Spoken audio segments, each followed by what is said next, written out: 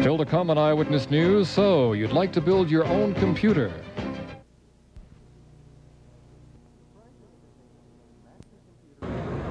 Surprising as it may seem, maxi computers and microcomputers are similar in more ways than they are different. The two kinds of computer differ mainly in size. Components found in one are almost always found in the other.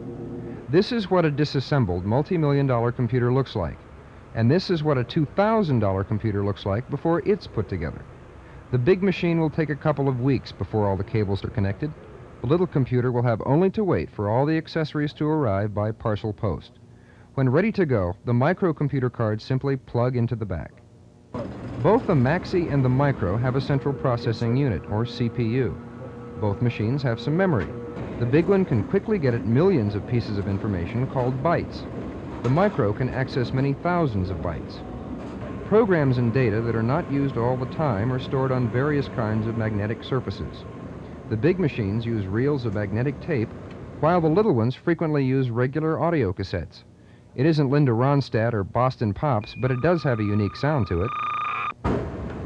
Where speed is of the essence, magnetic disks are used. The disks rotate quickly and information is retrieved much the same way as tracks on a record. The little computers use smaller and less expensive floppy disks.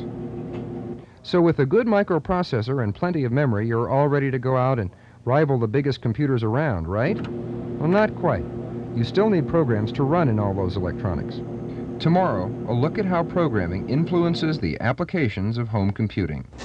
Henry Birdseye, TV4, Eyewitness News.